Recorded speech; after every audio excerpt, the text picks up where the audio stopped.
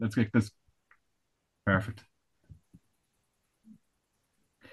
Hello and you're very welcome to the JMR podcast. I'm John Mann. Of course, the podcast brought to you by orgretch.com. Use root JMR podcast. Get 15% off on the website. We are into the hammer time in the championship, so get yourself organised on orgretch.com. And tonight I'm joined by GA Sports Tracker app owner Kevin Kennedy, Gaelic statsman Mr. Matthew Hurley, and former Armagh and Crossbrook footballer Johnny Murtagh to talk about last weekend's championship action and, of course, this weekend's championship action. Ulster final and Leinster final action to look forward to this weekend. So really look forward to chatting to the lads tonight. It's a big welcome back to Johnny Murtagh to the podcast. Johnny, how are you? I'm good, John. Thanks very much for asking. Yeah, doing well and keeping busy as always, and looking forward to a big weekend. Yes, what have you been at since we haven't seen you? Actually, you know me, I've been busy. I'm working very hard, so my lovely wife's keeping me busy. I would imagine so. Marriage life is joyous for everyone. Kev Kennedy will testify to that. Mr. Hurley, how are you? Yeah, all good, John. Can't complain. Sun's out, as we said off air there. The summer's the summer is here, I suppose. We are in May. So yeah, it's a great weather and hopefully it will last throughout the championship season, and obviously the group draws been made as well. So lots to look forward to this summer. Absolutely. Mr. Kennedy, how are you, son? Yes, all good, boys, all good. Just thinking about Matthew says there, a lot to look forward to. There's a lot to look forward to in such a short period of time. It is May. We should have this all wrapped up by the second week in July or so. So busy few weeks ahead for everybody. Good stuff. Did you have a good weekend? I did. It seemed to be raining up this other side of the border, Once we tend to, or RTE tend to cut our heads off whenever it comes to sharing the sun. But no, got up to the caravan this weekend, only back today, so a bit busted, but back to work tomorrow. Jesus, Johnny, he's going rough. He's in a caravan now. What have we done to this man? He's talking about a bother there, so I didn't know he was over in England. The water. Oh, good stuff. I suppose before we crack right into the action, Johnny Murtagh, it is Ulster final week. Of course, it's Donegal against Antrim in the Ulster final this Sunday. In Clones, they're both competing for the Anglo-Celt title. Armagh are aiming for the first Ulster title since 2008, and Donegal are there once again in an Ulster final. Are you looking forward to Sunday, my man? Yeah, I was a bit shocked there when you said Antrim, and I didn't know where to look, but I think you just give Kevy a wee bit of hope there. But did I say Antrim? Oh, Jesus, sorry. You did, but I got excited there. Sorry, go on. Sorry. Look, I suppose whenever we seen the draw, it was, we expected Armagh to be in an Ulster final. There's no point in saying. And we've got there for the second year in a row now. It'd be interesting to see what we're going to learn, John, particularly from last year and from the dress rehearsal, I suppose, in Croke Park for the league final. So Donegal's come through a couple of big games. They've played the stiff test, and listen, we're delighted to be there. But like I said, probably expected to be in an Ulster final. It's going to see what we're going to do after that. Yeah, I suppose what is the build-up like so far down in Armagh, Johnny? Obviously, no tickets were available to buy online. I think they're all distributed through clubs and county boards, so on and so forth. I suppose it was probably hence tea to a degree. Yeah, well, I don't think that there doesn't seem to be really any issue with clubs now, to be honest, in getting tickets, or, well, bar a stand ticket. I think they're a hens teeth definitely, but I think come this week it's still early enough days. I think towards the end of the week, I suspect maybe Ticketmaster will release a few tickets. Anything that's been handed back, but I'd imagine it's going to be a serious crowd at it, and Armagh is going to bring a serious crowd, and imagine Donegal with Jim McGuinness back at the helm. They're going to have a serious crowd as well. So it's going to be a massive day. By all accounts, the sun's going to be out. It's going to be 19 or 20 degrees. Couldn't beat it for Clones. It's going to be hell bent on a massive game, and hopefully it'll rise. Clones, warm summer's day, Johnny, in fairness. And I know years ago they were talking about getting rid of the Ulster final out of Clones, but my God, it would have been a ridiculously bad decision. Yeah, well, look at, I think they were talking about getting rid of the beer garden in Clones. I don't know about the Ulster final, but look, there's no doubt about it, and it's probably stating as well. It's a serious arena for football when there's good crowd in it, and that there. But it'll be something to be talked about down the line if Casement can get going. It'll be a massive thing as well to bring an Ulster final back to Casement as well. So especially in New Casement, we'd love to see it in Ulster. It'd be fantastic. There we talk about Casement, Mr. Kevy. I was just thinking there, we had the Irish Cup final up here, Cliftonville and Linfield at the weekend, and I was watching it just in the background on Saturday, and they had 14,500 Windsor Park or so absolutely sold out. Biggest crowd that the Irish League has got in 45 years or 50 years or so like that. And we bemoan having 10 or 12,000 at a GA match. It just shows you the size of GA in the north here. It's fantastic. Um, will Casement Park be the answer to Antrim's problems? No, but it will be a beacon if and when it is built. It'd be brilliant to host an Ulster final into it because it'd be a full house and it'd be a great atmosphere. Absolutely. Good stuff, lads. Big weekend to look forward to then. So I suppose we'll crack into the action that took place yesterday in the Connacht Senior Football Championship final between Galway and Mayo in Pearse Stadium. It was Galway 16 points, Mayo 15 points. A very good win for Galway in the end. Obviously, Mr. Finley coming up at the end, good with the end. The goalie, it was a great kick at the end to win it, and obviously nerves of steel. And obviously, Pork Joy said the man goes through, probably gets a lot of criticism from Galway supporters, but he's probably wrote a lot of wrongs after a great kick to win Galway another Connacht title. The old enemy, Galway. Mayo did look like they had the game at times at the end, but Galway, Shane Walsh made a huge impact on that second half. Mr. Hurley, your thoughts on this game yesterday? I think Galway deserved to win. The base team won on the day. I think they were by far better at shooting and I think kick-outs, especially in the last few minutes. I thought that Galway stood up when counted, and a lot of Mayo fans would go on about the last minute free. It wasn't a free. Conor Gleeson's winner. But when you look at it, Galway should have had two advantages in the second half alone when they brought out a sub, Daniel O'Flaherty, and the other one where David Goff gave a hot ball. And in the first half as well, there was a third one, Cian Darcy running straight through and goal, but the ref called it back as well. So Galway got their fair share of wrong decisions being given against them, but they ended up winning, brilliant win in the end. And when you look, actually, they took 23 shots yesterday. They scored 16, 69%, which is absolutely brilliant from a Galway point of view. And they took the right options at the right times, whereas Mayo, they had a shooting accuracy of 53%, but probably the moment which epitomised Mayo's day. Conor Gleeson loses the ball within, I'd say, the 45-metre line. Ryan O'Donoghue robs him, but instead of playing the ball into Matthew Moran, who's on the run, he decides to go for it himself. And he might have been watching Derry Donegal, but at the same time, it was just the wrong option to do at that point. And even the Killian O'Connor effort at the end, it was just rushed, so rushed. And Mayo, I think Galway, they deserved in the end. I think Galway were the much better team on the day, deserved to win the game. And yeah, when you look at Robert Finnerty, the performance from him was absolutely exceptional. 89% of his shots went over the bar yesterday. He took 9 shots, converted 8. He's now the top scorer from playing the championship as it stands with 1-9. So he's having a marvellous year in fairness to him. 132 overall across the league and championship. So I will say Galway are getting their players back into contention at the right time now. Even Matthew Tierney coming back in now off the bench. Damien Comer in a full forward, added a focal point there for Galway. And Galway, every time they spotted him in the full forward line, they were getting the ball straight to him. Shane Walsh had a serious impact coming on yesterday. 3 shots, 3 points.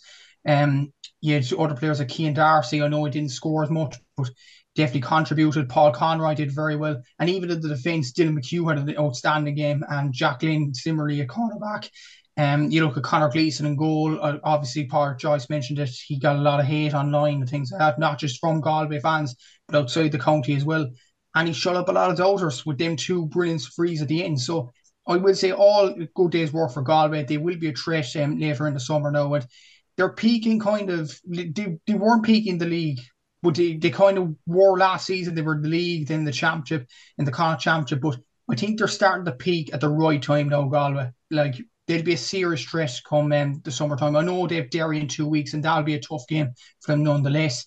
But you'd have to expect them to get out of the group involving Westmeath. And who knows after that? I think Galway could be serious contenders for an All-Ireland quarter-final and potentially even an All-Ireland semi-final.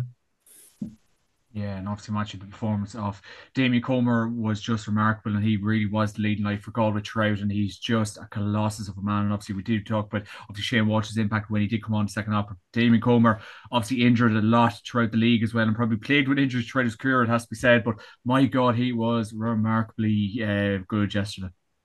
He was superb. And what I will say about Galway just spotting him in the full forward line each and every time when Paul Conroy got the ball, when Cian Darcy got the ball, all that was on their mind was going straight at the Damien Comer. And you see it in the goal chance yesterday where he spun the man, brilliant save by Colin Reeve, to be fair to him. But like every time he nearly got the ball, he went for goal. And he was absolutely brilliant throughout the game. He took a few brilliant points. He made David McBrien's life a nightmare in the first half in particular. He was absolutely dominating him from pillar to post. And what I will say, yes, Damien Comer is outstanding and probably the best Galway forward along with Finnerty on the day. But what I noticed about Galway yesterday, every time they nearly got the ball in front of goal, they went for the juggler. And what they had about 2 or 3 goal chances yesterday. Mayo didn't. That was the main thing about them. It was kind of a thing for Mayo. I thought they were way too predictable. Like every time Ryan O'Donoghue nearly got the ball, he was going to put it over the bar or kick it from the same position each and every time. Tommy Conroy didn't get enough of the ball near enough. Aidan O'Shea was busted out of it, which is, very unusual sight to see from Aidan O'Shea. Like he's usually a very good, colossal player in the full forward line, but he just got none of the ball yesterday. Cian O'Connor didn't that much when he came on. I know he got a nice score, but didn't do much. But for Galway, I think with Comer back, with Walsh back, with Finnerty right on form, with Matthew Tierney back in the team, they're going to be a serious threat later in the summer. And Comer especially, brilliant performance yesterday. And there's more to add from this guy because when you look at the kind of championship overall, he came on in the second half against Sligo and kicked 2 points, saving Galway's bacon in that game. And he produced another good performance in this one. So he deserves all the praise. He had an absolutely brilliant game, brilliant 2 games, not just one. And what a performance from Damien Comer. He's well and truly back.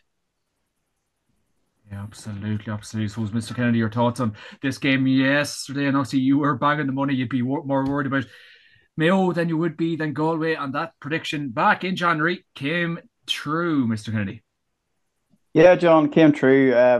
Suppose I say if I've broken clocks, I'll write at least twice a day anyway. So it's probably no great insight into my mind. I think that day back in January, the stats just didn't add up that Galway were as bad as what it looked like. I know they were beat by 8 points by Mayo that day, but they were only beaten by 4 scores. And Matthew's already touched on the difference in the percentage conversion from 70% down to 53%. And that was what happened on the day. If you're going to hit a conversion rate to 53%, you need to be hitting 30 shots. You need to be hitting 30 shots. So it just came a wee bit shy on that. I thought the game itself was a pretty poor game for most of it in terms of the quality of it. However, I liked a lot of the individual displays from a defensive point of view. Some hands in, some wonderful tackles, particularly in the first half. Boys coming through, and there was a few nice no fouls committed, a few interceptions that were made. But what was it? 20 minutes in, and the game is 2-3. So it probably shows you the quality of the first half. But I suppose a final is a wee bit nervy. It takes 10, 15 minutes for a team to get embedded into it. But I think that for the stick that the Galway players and team and management have got over the last couple of months, you could see the relief, more than relief, in Paulie Joyce's face. Whenever that final whistle went, the photograph of him standing, giving off to the high heavens, thanking God for the result. I think it means a lot to Padraig and his team. They managed to stay in Division 1 this year with the skeleton of a team. He came out towards the end of the league and says, we have been circling big time. Shane Walsh took an awful lot of stick the other week. Again, the injury must be severe enough that even whenever he was on the pitch, he wasn't allowed to hit the freeze. I think Eamon Fitzmaurice commented on it during the commentary to say whatever type of injury it is, it's obviously still bothering him that he can't go and hit those frees, because any other day they would have been bread and butter for him. So for him to come on and even get 3 points, I think was brilliant as well.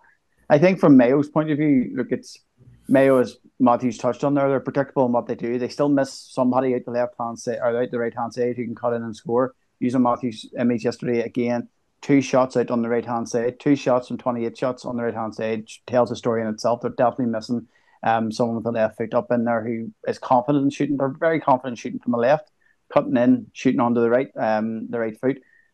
But they're clearly very one-dimensional in their play. Again, looking at the numbers, there's improvement in them. I wouldn't be surprised if Mayo came through the group and got into the quarterfinal. I wouldn't be surprised about it at all. However, I do think that Connacht football probably isn't in the best of places. I think any Ulster team, even Tyrone, possibly with bar Monaghan, that every Ulster team is above them at the minute, who is still in contention for Sam Maguire. And if Galway and Mayo do come through, I just feel that the Connacht football is not in a good place at the minute, and it will come back to bite them later on in the championship. Ponder there, Johnny. Yeah, probably agree with a lot of what the lads have said. Definitely the game took an awful long time to sort of erupt. Like a Connacht final, it was helter skelter in the second half, but it wasn't really helter skelter really in the first. And it was sort of a lot of shadow boxing, I thought, and a lot of dipping their toe in the water and sort of see what happens. And you know, the boys have touched on a lot of players. I actually thought the Galway full forward line was absolutely excellent. I thought Damien Comer, he looked sharp, he looked hungry, he didn't seem to find niggles annoying him. He was busy, he was everywhere. He was coming out to even out to the 45 winning ball, out in the sideline winning ball. Um, Rob Finley, absolutely unbelievable game. I thought he was excellent as well. His finishing was top class.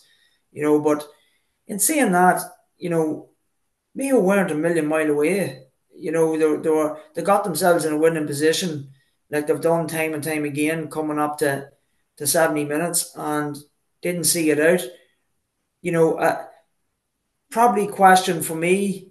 I probably thought that maybe Mayo missed the trick, and probably the matchups with Como was wrong. I thought they got that wrong. I thought even the subs they brought on, well, okay, Killian O'Connor, but Killian can get you a score, but they lacked something off the bench as well. They lacked a wee bit more to kick on. Um, Slightly disagree with Matthew in the fact that I thought time was over by a minute, and Killian O'Connor had a chance of throwing a boot at it. There was a couple of times in championship games where we've seen the ball recycled back across and tried to work something or looking for a free, and the referee just ends up blowing it up. Look, he threw a boot at it. It went wide outside the boot. It was a good enough effort. At least it went dead, but I still think Galway was full value for the win. I think the best team won. Um, as Kev alluded to there, this is something a pattern that we've seen with Mayo on that right side, and this is coming back to haunt them big time. And I would question the longevity of Mayo now when they go down this stretch and into quarter. If they're going to get near a quarter final or semi final, the real good teams is going to punish, especially when you can't do anything on that side, and they will punish you. They will overload on the other side and push you down, and it could come back to haunt them now. Mayo is a serious footballing county, and I wouldn't write them off either. They're we've seen this from them before, and like a swallow doesn't make a summer in Galway. I was delighted for PJ because after Everton and the stick they've took on a big week for them, I was delighted to see him win it. But I think what's that, three in a row for them? They're going to need to push on as well if they're going to go anywhere. So it's it's a big scalp to take, and he was absolutely over the moon with the win. Um, but look, lads, really and truly, the big days are really just getting started. So it's going to be interesting. I don't know.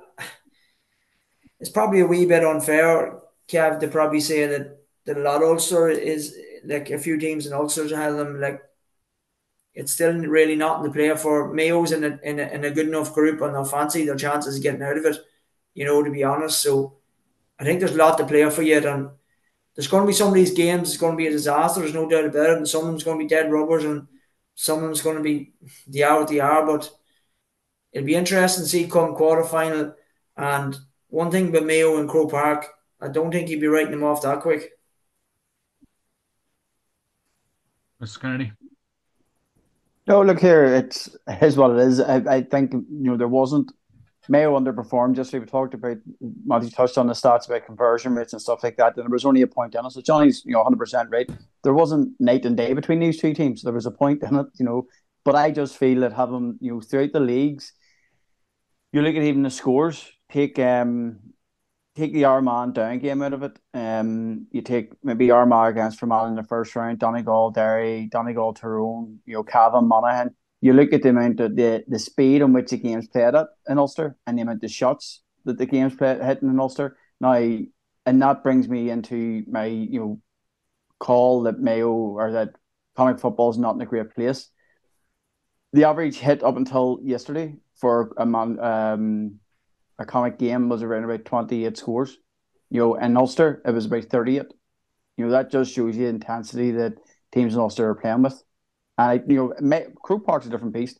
There's probably no outside of Dublin and Kerry. Mayo are the team who know how to play on Croke Park. They've put in serious performances there in the past.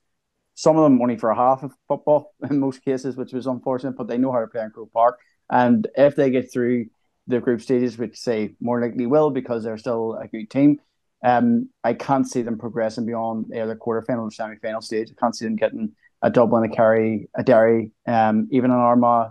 And if Galway were to meet them in Croke Park, I think Mayo would outscore Galway. I think Galway wouldn't be great at playing in Croke Park unless they got Shane Walsh fully back fit.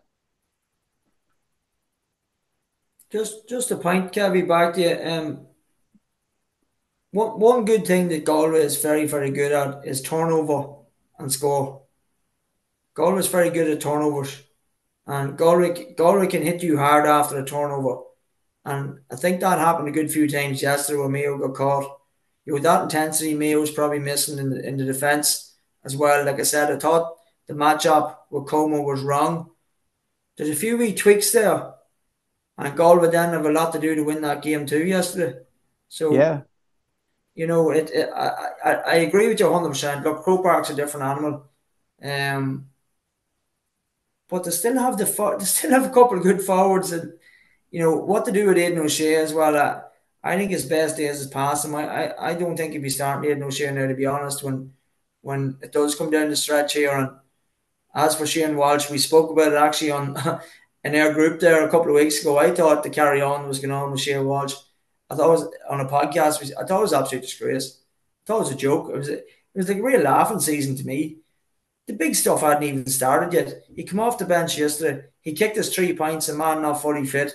He's done his job, and he's got another Connacht title in his arse pocket. So Shane Walsh for me, boys, I'd be happy enough with Shane Walsh to tell you that.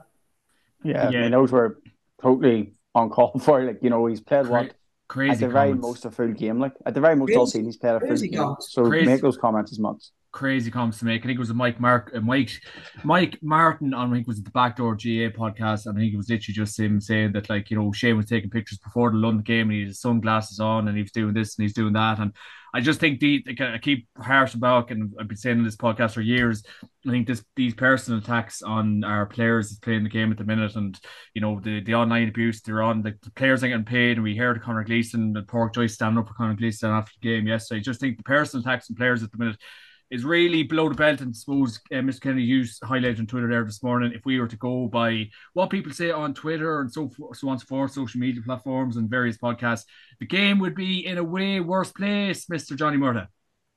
Yeah, it definitely would. But tell you, if I was Shane Walsh on the Monday Club this morning, the sunglasses would have been on and the pint of beer, and he would have got the picture up in them. And thanks very much, son. That's very good.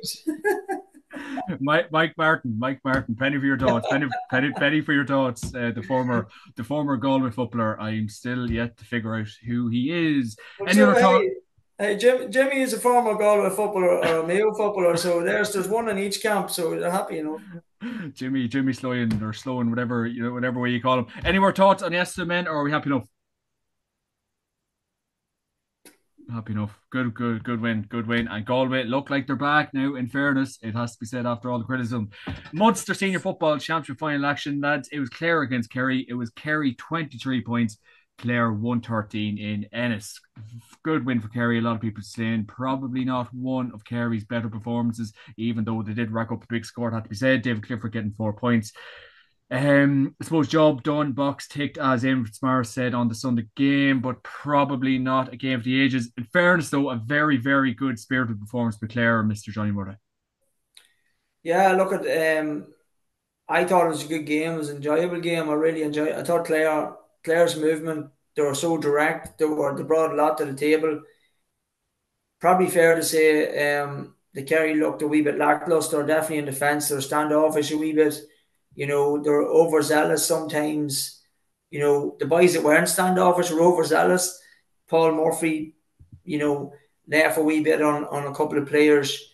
A couple of things like that, but Kerry defence looked to be in second gear. To be honest, I think people were probably more annoyed, John, that maybe Kerry didn't win the game by 15 points or something. Stuff like this. But I thought Clare was excellent. Clare, full McMahon, very very busy, got loads of good scores.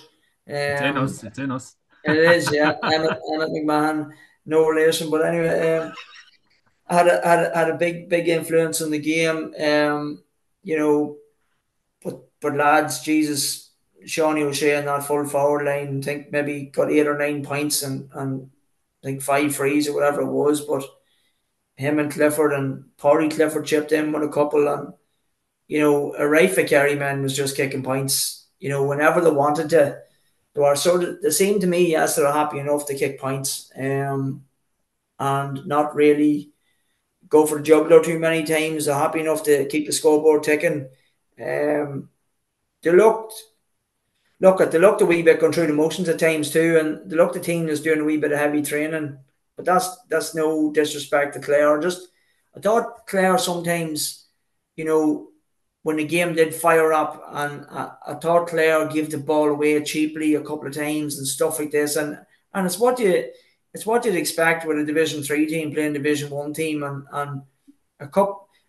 And once that ball got turned over, John, it was moved so quick. Paddy Clifford played a lovely couple of balls into David inside, and there was a mark, and there was another one.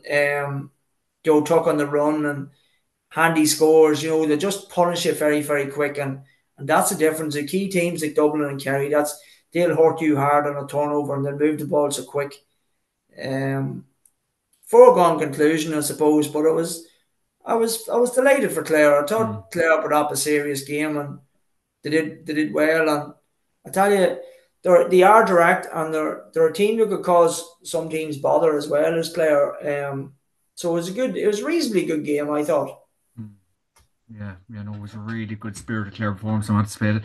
And in fairness, they did make Ennis an absolute fortress. Mr. Hurley.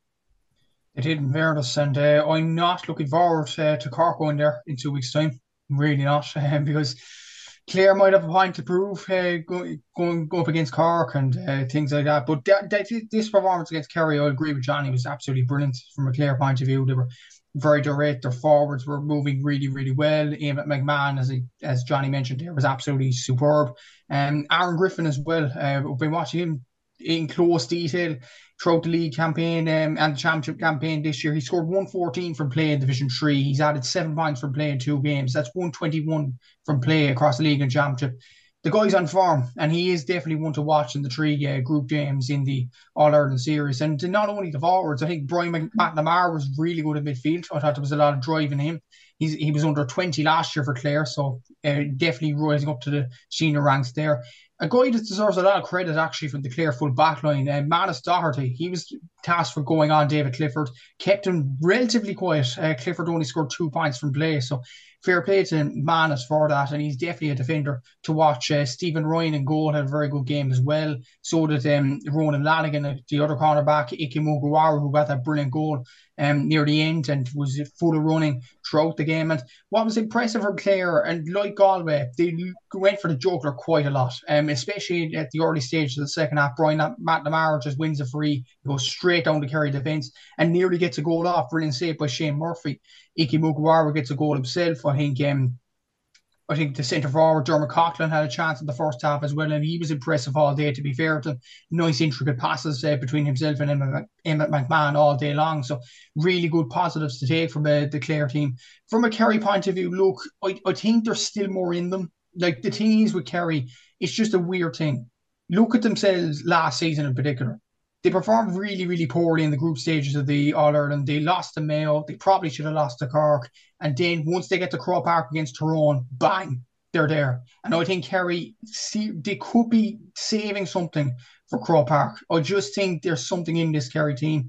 I think the group stages should be easy enough for them. Monaghan, Meads, Louth, I think they should beat them with relative ease, all three of those sides. They'll get to a quarter final, and then that's when they'll start to click. But I think Kerry need, I agree with Johnny completely. Kerry need to sort out their full back line. Are they in second gear? It's hard enough to see. Jason Foley being back at full back is a huge boost to them.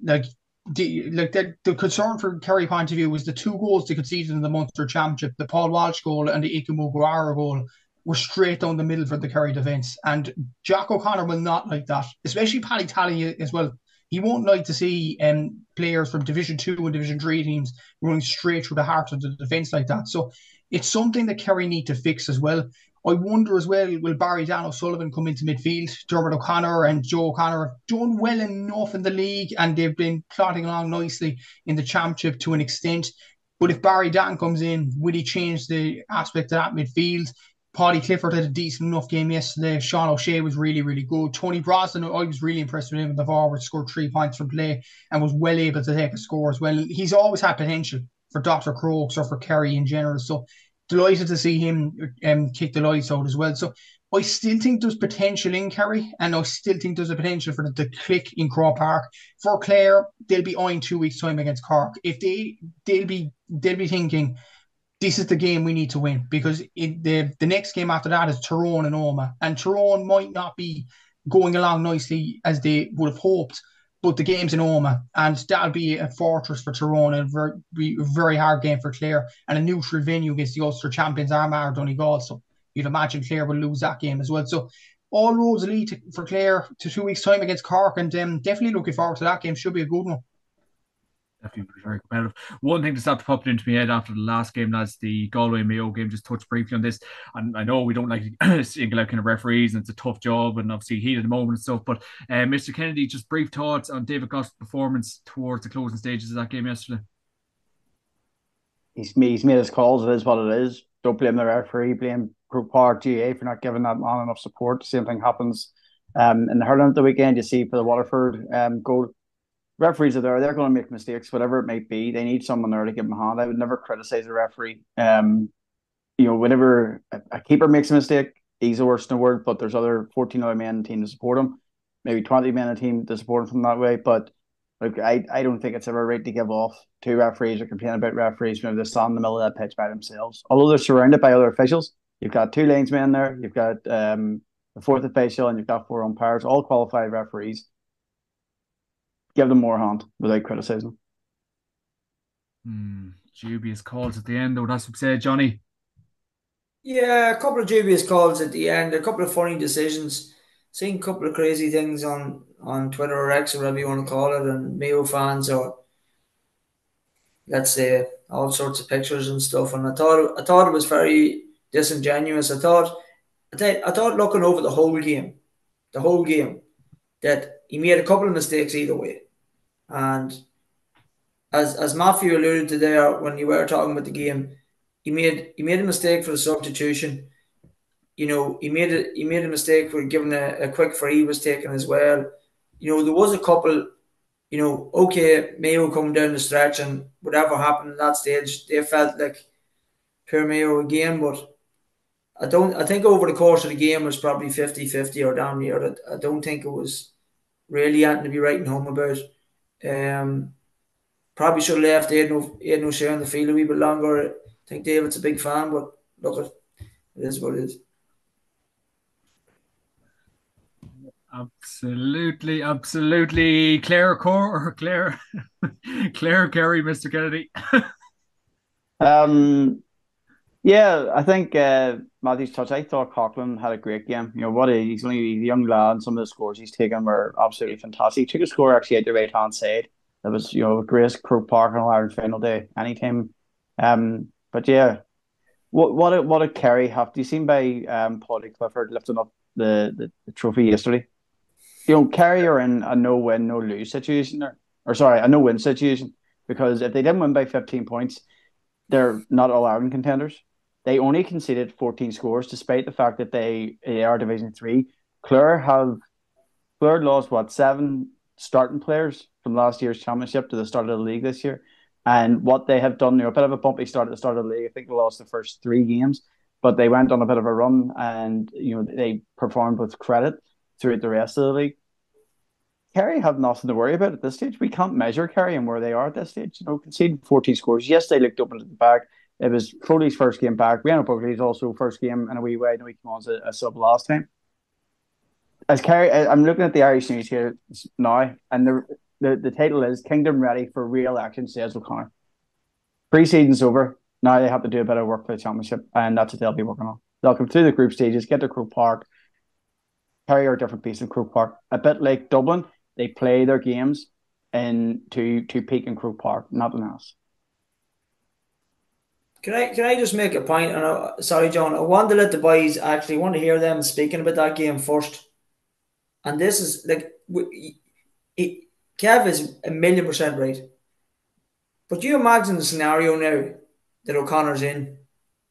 He has Seanie O'Shea, who kicked 9 points in the full forward line, and he's going to have to take him out of there. When he gets to the business, he gets to the business end of things, he has to take that man out of there. And the simple reason why is he has to go back to 11. And he goes back to 11, he takes pressure off your midfield. His turnovers, his work rate, his orchestration there in that middle third. And this is where Kerry, I thought, missed a trick yesterday. And what they don't, okay, players back and everything else. But Gavin White at times looked to be in no man's land. Absolutely no man's land. And some of the Kerry back line was the same. I thought yesterday Kerry had a serious problem with the +1. And whenever Clare went direct at them, either the midfielder wasn't dropping in and freeing up that +1 and seeing what's going on. They just looked to be a wee bit all over the place. And whenever you bring Sean O'Shea back to 11, that changes all that. You sort out your midfield, you sort out your middle third. Your intensity around that middle third was through the roof again. So you're going to have a scenario now where you're taking a man of that calibre out of that full forward line. And it's going to happen. I don't know if it will. I'm not sure. I'm not saying it shouldn't. I think that the year that they did win the All Ireland, O'Shea played as almost like a full time 11, and he was a link between the back line and also Clifford in there. But if you go back, Johnny, last year, the All Ireland final, the build up to it was all about David Clifford and this run out to the left hand side that totally exposed Derry and Chrissy McCaig in the semi final. Clifford didn't get as much easy ball at the left hand side because Dublin brought a sweeper back in, just basically said, "You sit here." If he has Seanie O'Shea in beside him, Seanie O'Shea goes out the right, then it's a question for Dublin to try and get 2 sweepers in there at times. And I think that's why they will try and hold off and keep Seanie O'Shea in there and hope that the likes of Tony Brosnan, the likes of Moynihan, they start to do a bit more work around about that half forward line. Still don't have I think that's a I think I think he's. I actually think I don't know what it is. I mean, I watched him in the Ireland final last year, and I thought he was man of the match for long of it. As you really touched on, his off the ball stuff is unreal. The fella covers some amount of grass that you wouldn't see on TV. Unreal. And the amount of criticism he got after the game, he scored what, not 5 in the Ireland final last year, but he was involved in almost every single piece of play. But I think he is a threat. I had him for my bet of the week for man of the match. Obviously whoever was giving the man of the match yesterday didn't bet himself. But 9 points in a Munster final, not the man of the match, is pretty impressive. Tony Brosnan. Tony Brosnan. And it's good because it's always David Clifford and it's always Seanie O'Shea. Change it up, yeah. Yeah. And it's good that Kerry can get that. Johnny's right. They do need something else in there. They do need to strengthen that up. Their +1 at the back is an issue, but it can be fixed in time. But I think that they're playing the long game of keeping Seanie O'Shea in there to give potentially Dublin a headache that they just don't have David Clifford to worry about, because let's face it, in the Ireland final last year, that's what their biggest worry was, that exposure to the left-hand side for Clifford to run out too. Happy enough? Yep. Yeah, Good. yeah. Good stuff, lads. Good stuff. Good stuff. Well, I suppose we will move on to action this weekend in the big stuff. Well, one big stuff out of two in bad. The Ulster Senior Football Championship Final. It's Armagh and Donegal in Clonus. And of course, the game is at 4 p.m. and will be live on the BBC and RTE. So, really look forward to this game at the weekend. Of course, we were touching briefly on it at the start. Mr. Johnny Murtagh, really looking forward to this one on Sunday. Weather permitting, it should be a belter. Oh, it's be a belter, surely. Are you going, John? Fingers crossed if you can get me a ticket. Jeez, one of my Ticketmaster. Yeah, look at it. So Really master. The Masters this year. Yeah. Really looking forward to it.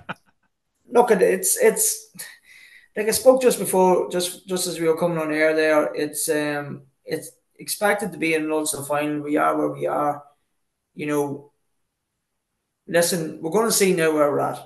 We're going to know exactly now where we're at. We're going to see probably.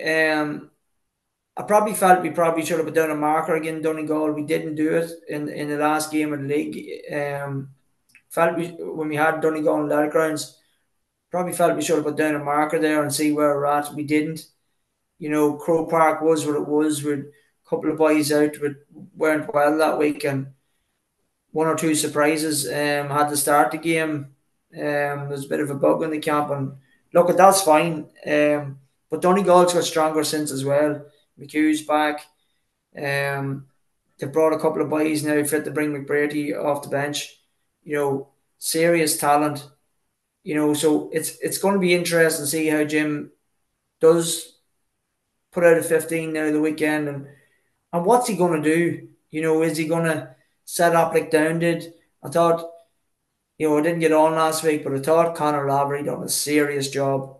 Serious job, and he had it to an absolute T into frustrating Armagh, slowing the game down.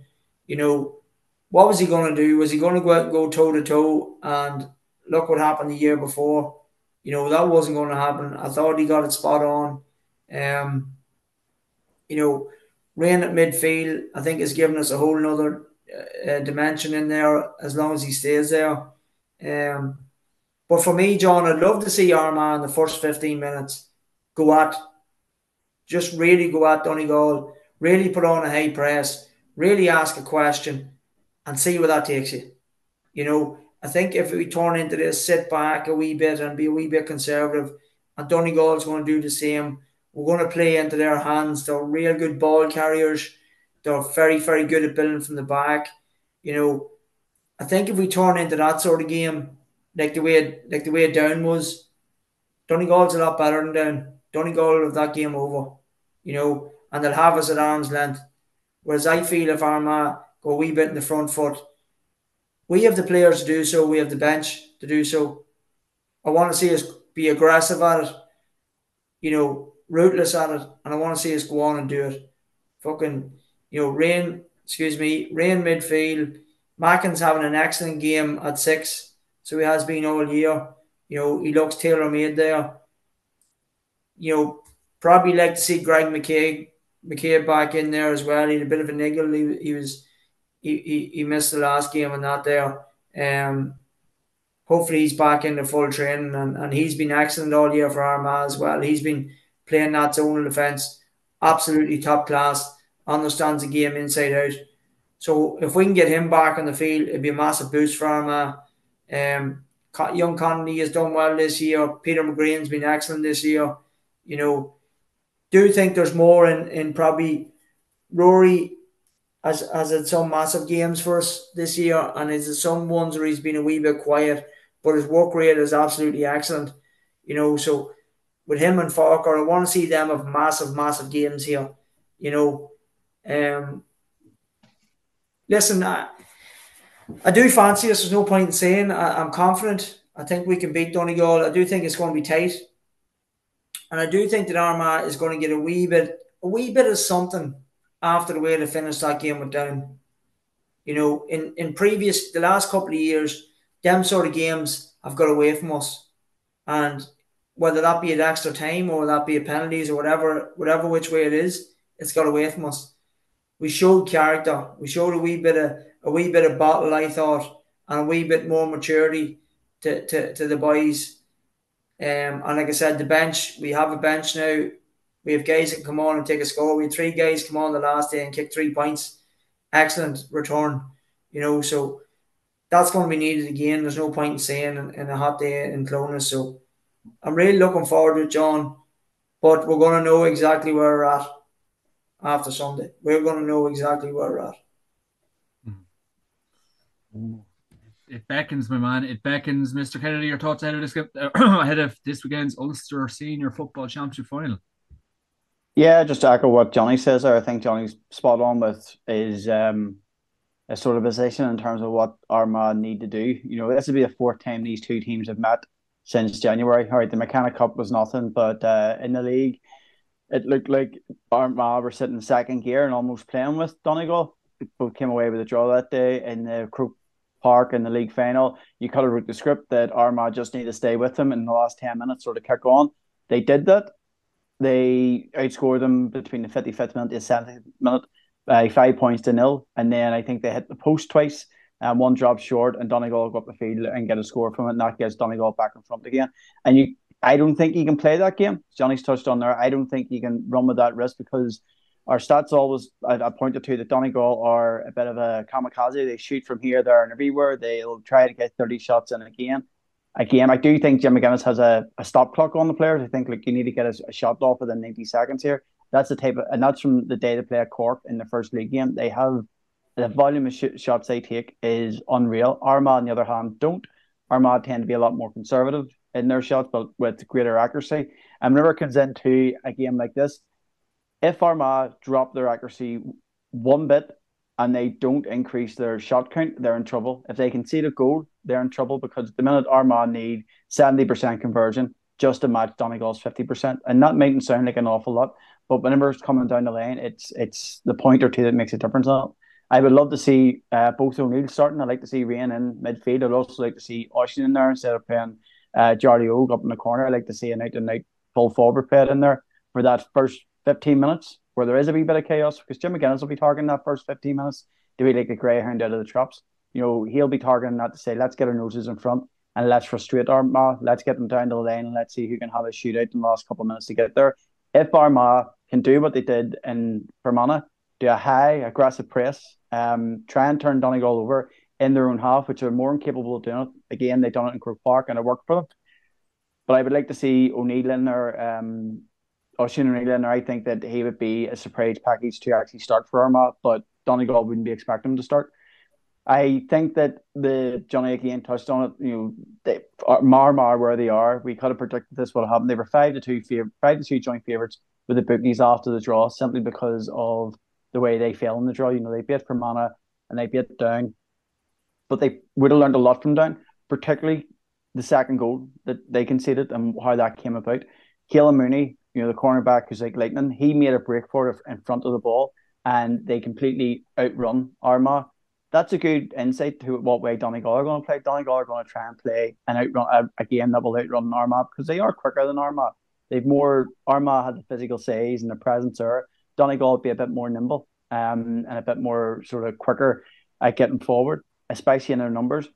But that's a good lesson for Geezer and Donaghy and the boys in there to say, look, here's what we can see. What do we need to work on here for the next 2 weeks? And if they can work on a plan to slow Armagh down a wee bit, I don't think they'll reduce Armagh's scores. I don't think they will reduce the amount of scores that Donegal are hitting. I think Donegal will still get their 28 to 30 shots off. But if Armagh can increase their amount of shots and get it up near 26, 28, I think Armagh win the game. Donegal conceded 32 shots against Derry. That tells me that their backlines are to be got at. Against Derry, they were outscored in terms of their total scores. What was it? 15 to 17. The goals killed Derry that day. Derry have been written off in terms of their performance that day. But everything went right for Donegal that day in terms of their performance. And if this was Donegal meeting Armagh, I think we'd be talking about a lot closer game than what we are. I think that Armagh are kind of waking in at the minute. They're sitting with the bookies as second favourites. I think they're odds against or whatever it is, 11 to 8 to go in. So they're underdogs for it. But that suits Armagh because so often Armagh don't live up to the name tag of hot favourites and things like that. So I think Armagh are well primed. Absolutely, Mr. Hurley. Yeah, I take up on Kevin's point there about Armagh's shooting accuracy was really, really good against Down in particular, 65%. And Downs was 44%. And if Donegal are going to get up to 50 in that case and scenario, Donegal would have well, take it, replace Donegal instead of Down here. Down scored 2-6. And if Donegal got up to 9 out of 18, they would have got 2-7 or 3-6. So that's a troubling sign for Armagh. Look at that. I think that is definitely. But what I will say about Armagh in the semi-final in particular against Down, they did show that they have improved in going into the last few minutes of games. Because how many times have we seen Armagh, especially in the game last year in the All-Ireland quarter-final against Monaghan, where they didn't time it right. They didn't time it right, and they eventually went to penalties and lost the game. They passed the ball around, I'd say, for about around 3-4 minutes for Jason Duffy's score. They got the ball to the right man. They put it over the bar. And Down barely didn't have time to get up in the end to get an equalising score. I just think Armagh are kind of turning a corner in regards to that. I do think Donegal are going in as favourites in this game because of the aura that Jim McGuinness has, because of the goal scoring ability as shown by the game against Derry. Darrell Wheeler scored 2 goals in the championship so far. He scored, I think, a further 2 in the league. He's definitely one to watch on Sunday. You have other players like Jamie Brennan's as well. If Paddy McBrearty's back to full fitness, like he'd be a threat. Oisin Gallen as well. If Ryan McHugh gets it out of the ball, he'd be very dangerous. So it's such an even game to call. It really is. I think like Armagh, that it is. I agree with Johnny's point here. It is very hard to know where they are after facing Fermanagh and Down. This will be the game to show where they actually are. Like the league final, for me, I thought it was just disappointed that Armagh didn't actually go on and win that game, especially when Donegal were missing Roy McHugh and Paddy McBrearty. McBrearty and McHugh were there now, so this is a chance for Armagh to prove that the league final was a fluke, and this is a chance for them to go on and win the game. And Armagh haven't won an Ulster title since 2008. I know that's a stat that'll go on in media circles, but it's just the fact. Like Armagh need to win an Ulster title, and this is a major opportunity to do it on Sunday as well. And like it's going to be a big game. It's going to be a tough one to call, but you could guarantee that this game is going to go down right down to the wire, down to the last minute, or it's going to go to extra time. It's either or. It's going to be a very entertaining game, and definitely looking forward to it on Sunday. Johnny, any more thoughts? Probably one thing I could be maybe a wee bit concerned about, watching Donegal and seeing McGuinness. McGuinness is a deadly man for seeing opportunities, and like he did in the Derry game, he targeted the goalkeeper, and the goalkeeper for Derry was there to be targeted, but it was only a matter of who could come up with the right plan to do it, and McGuinness is very good at that.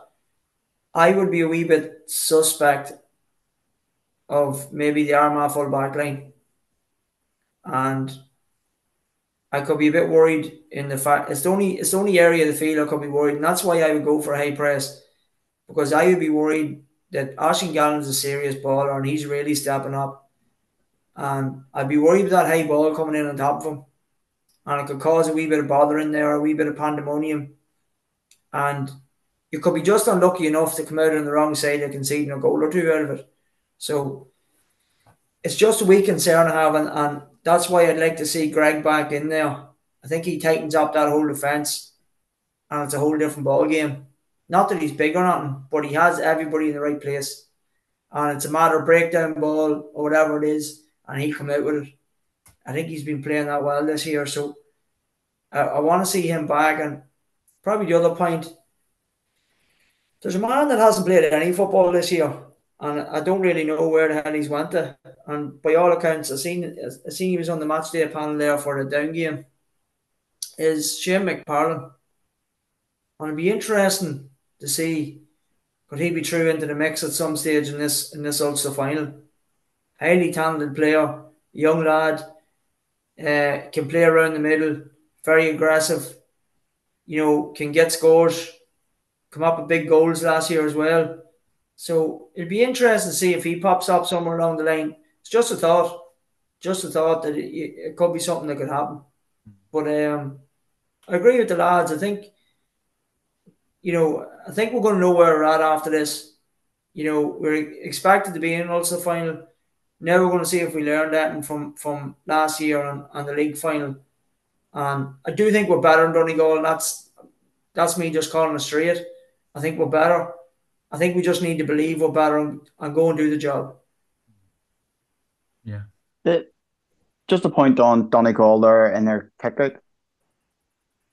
Whenever Derry did press them, a lot's been made about it that they totally exposed the keeper, and they probably did at least for one of the goals, but it was also Derry's lack of intensity and tracking back that was also exposed onto it.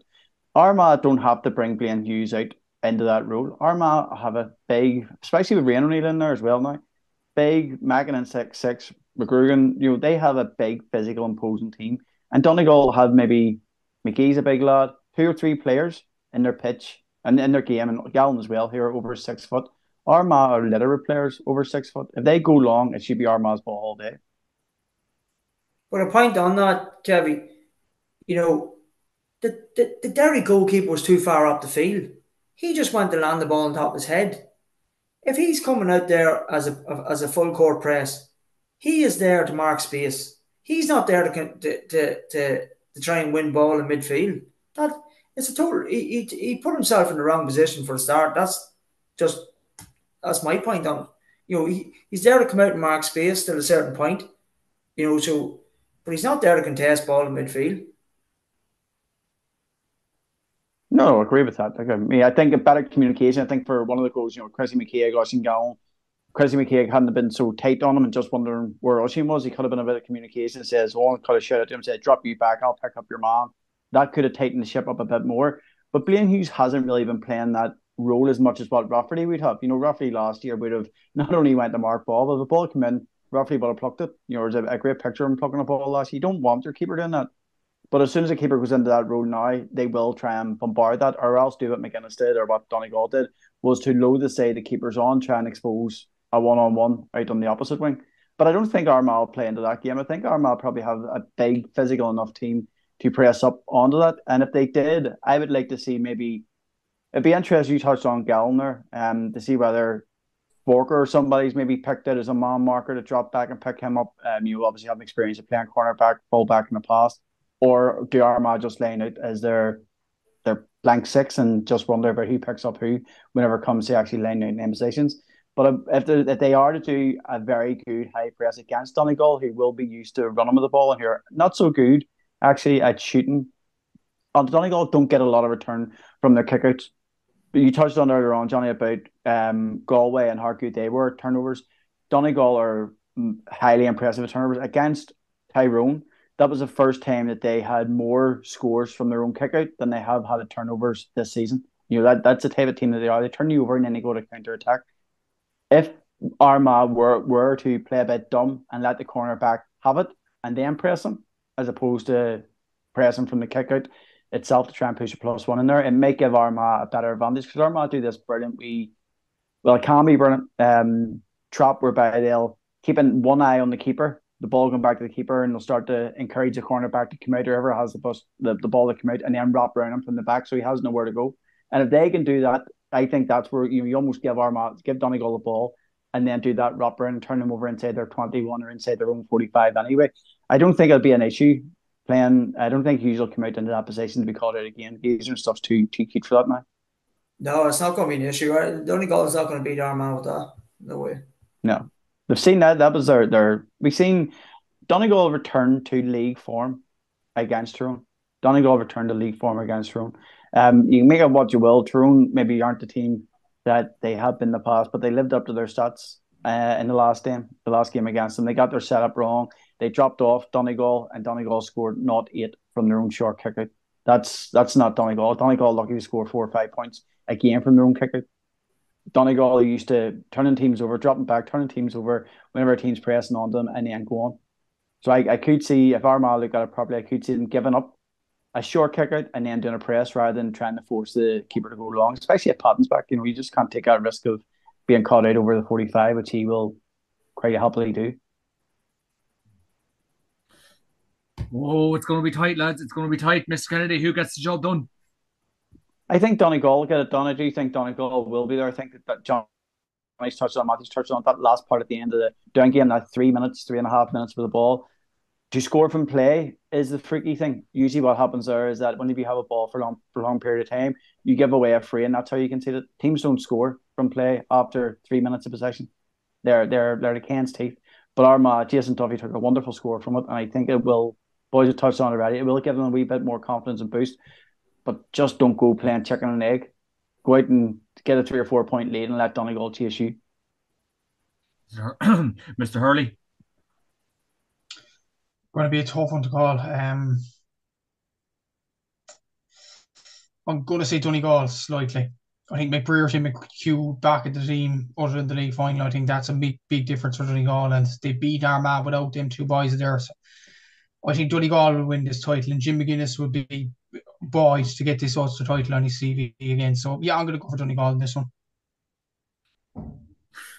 Sorry, Johnny, there's not many votes in your corner here tonight, my man. Well, there's one. Yeah, look at listen. Matthew's right in what he's saying. That's the only thing I'm afraid of. What Matthew Hurley just said there. The game comes down to the stretch, and it comes down to that: who's going to cross the line. And teams keep saying it. Do not let McBrearty get on that ball. Do not let him get swinging that boot. But somehow he always manages to get swinging that boot, and a big boot it is. So we can't afford to let that happen. We really can't, and I think it has to be done before that, and that's what I think is going to happen. I think Armagh by 3 or more. We will wait and see, lads. We will wait and see. Well, we're moving on to bigger and better things here now, lads. Dublin feel out in Croke Park at 1:45 in the Leinster Senior Football Championship Final. Dublin going for their 14th Leinster in a row. Johnny Murtagh, this is a really fair competition. Let's keep persisting with it. Yeah, and I tell you what, I think yous are laughing, but I think Louth's going to give Dublin a serious go here. 20 minutes, it's a. No, I think Louth. Come on, Johnny. Come on. I'm telling you, I think Louth's going to have a serious go at them here. Jesus Christ. Louth has progressed another wee bit since Mickey Hart's gone. I've been impressed with them. Listen, Dublin's a juggernaut. I'm not saying obvious reasons, absolute juggernaut, but Dublin's going to be in the middle of doing a right bit of hard training, getting themselves, like Matthew alluded to earlier with Kerry, and the boy says about Kerry, that the championship's really only starting for them. It's going to be the same with Dublin. And I think that this game, for a good while, I think Louth's going to have a serious cut off them. And I think it's going to be a decent game, to be honest. Both teams, listen, there's going to be excellent scores kicked by both teams.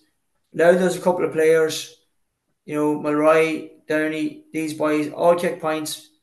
Bourne, they have a load of boys can kick good scores from distance. They're well enough drilled. They're good at moving at angles. They're good at support play, coming on the run. I know it's a big step up, but and we know the scores Dublin hits class as well in Croke Park and stuff like that. I think there's going to be great scores in this game. I think it'll be open enough at times. But I think Louth will put it up to them for a good while. Yeah, of course. That's different affairs, really. That's when you think about it. We're going to keep persisting with this, Mr. Hurley. You know what? I will say this. I think the big winners on the day in this final will be the Seals. Hit me up. Why? I think the game will suit them. I just think the open spaces and everything like that, it'll be just, their living dream. So it'll be a brilliant occasion for them. Look, in all seriousness, Dublin hammered me by 16 points. I don't see how Louth are getting any closer. Because in my eyes, they're the second best team in Leinster. So that's my view, and I don't think Louth. I do agree that what Johnny says. I do think there'll be good scores in the game. Sam Mulroy will take a few. Kieran Downey, I'd imagine. Ryan Birds has been in decent form this year, so is Kieran Grimes. They will take some nice scores. but Dublin will ramp up the gears, ramp it up, and then they'll hit loud for. I wouldn't be surprised if Dublin score 3 or 4 goals in this final, like last season. I just think Dublin will, rather than it a few times, there's an opportunity for them to press as well. The likes of Colin Basket, the likes of Noel Scully, who be on the edge and the fringe of the first team. There's a chance for them to really impress. Larkin O'Dell as well, who was in the under-20 panel, but he's going to be a main guy to try and get a starting spot. Ross McGarry as well, Cormac Costello. So there is Dublin players that want to stake a name, and I think they're going to do this Sunday. I can't see anything other than Dublin winning this game by 10 plus. Two sides of the coin there. It has to be said, Mr. Kennedy. I would tend to lead towards Johnny in a way. You know, I would like to see everybody would like to see a competitive game, and I think looking at the Kildare and Louth game, the potential for Louth to put in a better performance against Dublin than what Meath did is there, because they were very narrow in their play. They took scores from distance. You know, Graham's hitting a wonderful score from a 45. They were confident in their play against Kildare.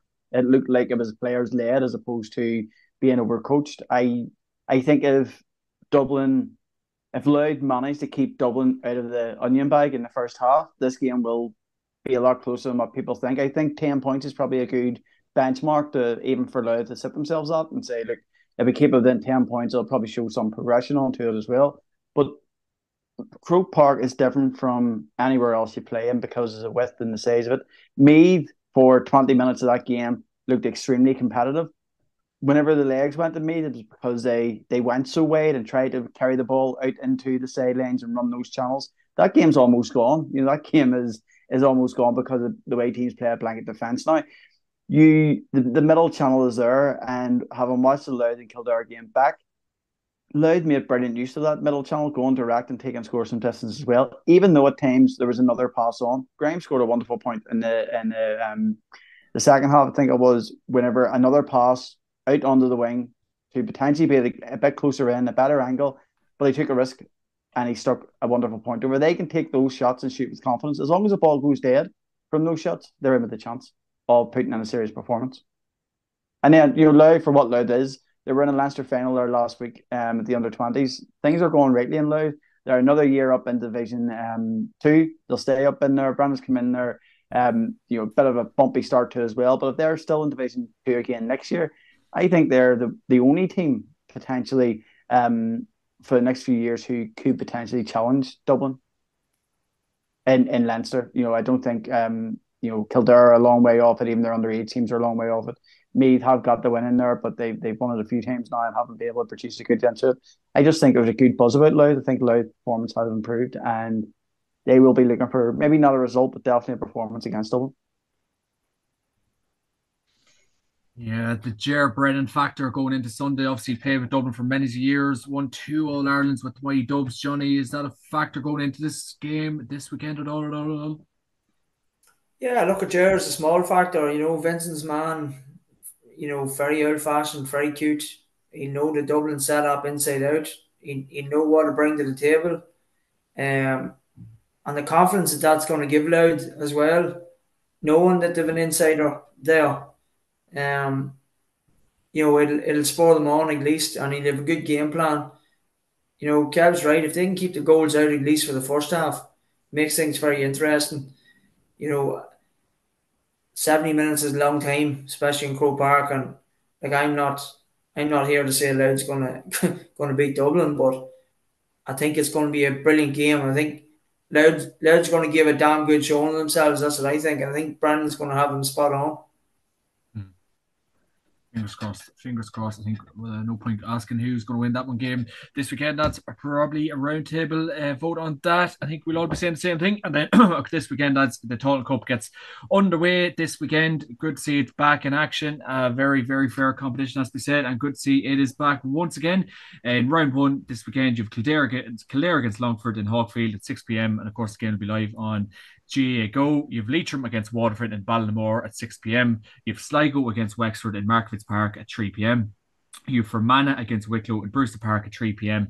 You have Down v Limerick in Newry at 4 p.m. And then you have Offaly v London in O'Connor Park at 2 p.m. All games are on Saturdays. So the Tailteann Cup is back in action, Mr. Hurley. It's good to see it. It is, yeah, and there's been two very good winners in the past 2 seasons, Westmeath and of course in Meath. I'm sure yourself, John, was disappointed the first year of it, losing to Westmeath. That must have been a low kind of a moment for the boys up in Cavan. But yeah, like had to put it in. But like in fairness, it's a good competition for these sort of sides that aren't up at Sam Maguire level to show what they're made of. Like Sligo in particular, I think looking at the past few games, they got within 2 points of Galway, a Galway team that won the Connacht title that's still had potential in the locker. Sligo could be a dark horse for this. I do think Sligo are really good favourites for this. For Mana, if they take it seriously, I think they could be there, but they didn't take it seriously last year, and you know what happened there. Kildare, like that group with Longford, Leitrim, and Waterford, it's almost like if you don't top that group, it's almost like what else can we do to help you? So like it's Kildare have to top that group. There's no question, and I think Down should top that group easily in the next group after that. In terms of probably a dark horse after them four sides, probably if you look at Wexford, the goals they're getting at the moment, awfully of good young players coming through, but the confidence they would have been shattered by that defeat to Dublin and Crow Park. So maybe not, but we'll have to see in the next few weeks. Should be interesting competition this year.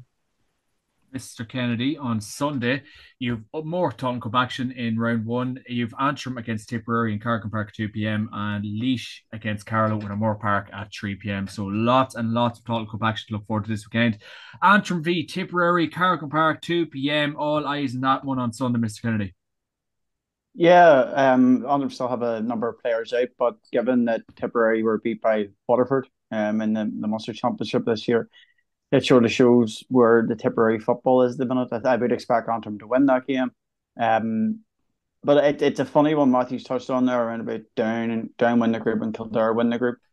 For Kildare, if they don't win the Tailteann Cup, not even, if they don't win the Tailteann Cup, it'll be a complete failure for them for in a lot of people's eyes. And likewise, if Down don't down, Conor Duffy saying about that they feel like they should be up competing in the All Ireland series and the draw of Clare getting to the Munster final. And if Down don't go on to win this now, it's almost a failure for them as well. Sligo is an underdog. Antrim, I think Antrim on reflection overperformed last year. I still think there's a lot of potential in Antrim to do well. They just don't have the players for it because of injuries. Adam Loughlin at the minute, who is he's probably closer to an Armagh footballer than is an Antrim football. He went to school in Armagh, so I think he's at least a one McCrory Cup. But he's a cracking footballer, and he's sorely missed at number 11 this year. Sorely missed because the young lad is an absolute talent. You have Rory McCann is out. Big Rory McCann from Armagh as well. He done his appendix before the Down game, which is why he couldn't play in it. So I think even if Antrim don't have those players back, there's probably enough to get them over the line against against Tipperary, but they will need a few more of those players to come back if they are to do anything in the league or in the Tailteann Cup this year. If they're, I don't fancy them to progress to the semi-final stage. Tailteann Cup, great stuff, lads, great stuff. Well, a bit of predictions, a bit of the housekeeping to take care of before we get off this pod. Johnny Murta, your player to watch this weekend and bet of the weekend. Yeah, bet of the weekend. Player to watch. Probably the old predictables, with Armagh, I suppose you have Rain, and then you're Donegal, you have McBrearty, and you have McHugh had a serious game the last day. I'm gonna go probably somebody left field this week. Someone that could have a big game. I'm gonna go. I'm gonna go Torbett. I think Torbett could have a big game this week. Some of the games he's maybe just hasn't seen enough ball in there, but he's dangerous. I know I did pick him in the league and had a great game. I'm going to go with Torbett. I think Torbo could have a big say on Armagh winning the weekend. So I'm going to tip my hat to him. And I suppose the bet of the weekend, I'm going to go Loud plus 10 points. Oh, and that is definitely going to happen with Conor Turbo because Johnny knows his football with Armagh, and it will happen. Always always back that man. And gamble responsibly, of course. Mr. Kennedy. I'm going to, Geezer, if you're listening, start Oisin O'Neill. I'm going to put Oisin O'Neill down as a man who's starting in corner forward. He's not certain. It's not certain. There we go. See, he knows everything. Get the money on. Get the money on. Well, even if he comes on, just watch him. I think, even if he comes on, this game's going to come down to the wire, and those subs are going to come on. They're going to make a difference. You've seen, Duffy coming on the last day, Adrian coming on the last day. McConville, I think that Oisin McConville's one to watch when he comes off the bench and the impact he could have. Oisin O'Neill, yeah. Oisin O'Neill, sorry. Oisin McConville. He might come on. Oisin's half of McConville anyway, so you're nearly there. That's what I was thinking. He's that. Look, I agree. He's definitely going to have a big say. 100% right. Definitely going to have a big say. Bet of the weekend, Mr. Kennedy.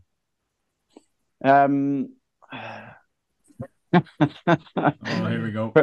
For the odds, it is. I would say Armagh draw after extra time, and Armagh went on penalties. I hope they are practicing. I hope they're practicing. You wouldn't put me through that, would you? Again? There's a bookie ringing me now. I'll lay you. We didn't hear from Johnny for about a month after the Ulster final last year. Mr. Hurley. Based on the week, I'm probably going to go for Carlow to beat Laois in the Tailteann Cup. There could be a potential shot there, Derby. So, I'm going to go for that. Player to watch, for the senior, I'll probably go for Darrow Beale for Donegal. I think they'll win the Ulster final, so I think he'll be key in winning it. And watch an eye for this weekend as well for the Meath under-20s. Eamon Armstrong at wing back. Watch out for this guy. On Saturday, they play against Kerry, so should be a good game. There we go. Well, lads, thanks a million for joining me this week. And of course, this podcast is brought to you by orgarech.com. Use the podcast, get 15% off on the website. It's coming to the crunch time. Get yourself organised on orgarecho.com. Former Armagh Cross Begin footballer Johnny Murta, GA Sports Tracker app owner Kevin Kenny, and Gaelic Statsman Matthew Hurley. Thanks a million for joining me this week. Lads, have a great week. Thank you very much. Sláinte. Yeah, right. So much.